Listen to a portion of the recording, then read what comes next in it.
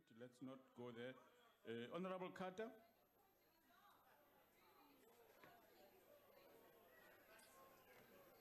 Thank you, Deputy Speaker. Deputy Speaker and South Africans, what we are faced with in South Africa is an incumbent at war with his own country, aided and abated by a corrupt elite and his corrupted and captured party.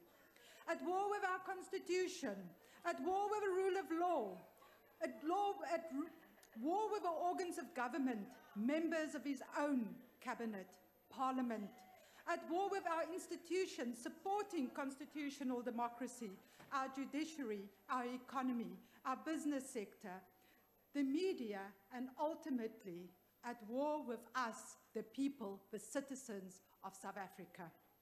All for him, his family, his cronies, and the ANC's benefit, and to the detriment of our beloved country.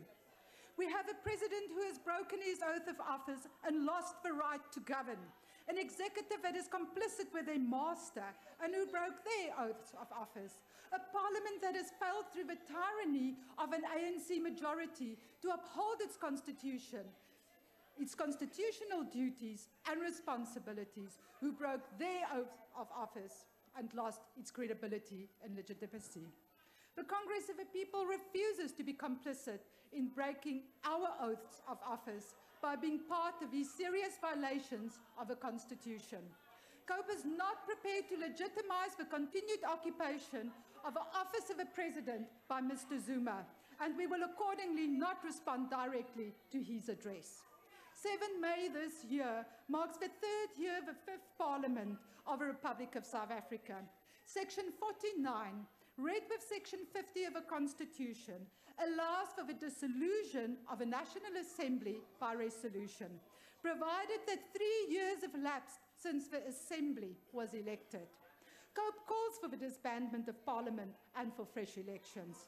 The Congress of the People makes this call to enable South Africans to elect reliable, accountable, incorruptible, ethical and honourable women and men who are committed to serving our country in keeping with the values and the principles that underpin the supreme law of our land, our Constitution.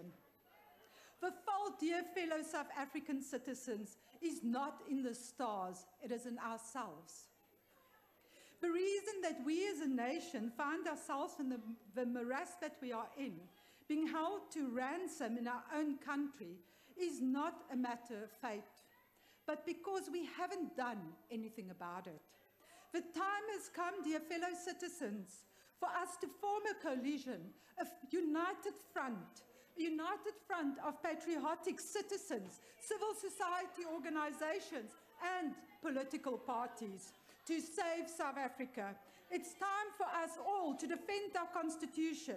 It's time to insist that Mr. Zuma vacates the presidency.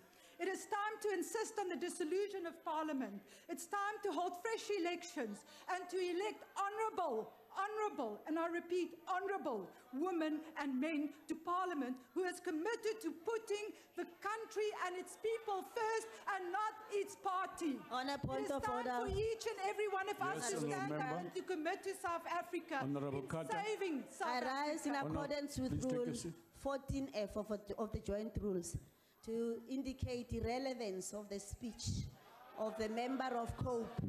That's a political statement. And that in terms of the rule, the chair can actually stop and advise discontinuing the speech. We are busy with the State of the Nation address debate. Member. Please be relevant. Proceed, Honourable Member. Thank you, Honourable Deputy Speaker. Honourable Deputy Speaker, it is time for each and every one of us to stand up and commit to saving South Africa. Ponisa South Africa. Vikela isivulo Afrika. Vikela iningizuma Afrika. Sindise umzansi. Boloka Afrika Boa, Shakodi Afrika Borwa, Tsiriletsani Afrika Chpempe, Red South Africa, Save South Africa. The Congress of the People reiterates its refusal to be complicit in breaking our oath of office. Honourable member. Honourable member, your time has expired. We will not legitimize Honourable member, your time has expired. the presidency by Mr. Zuma. Point of- Thank you. Chair, point of order, Chair.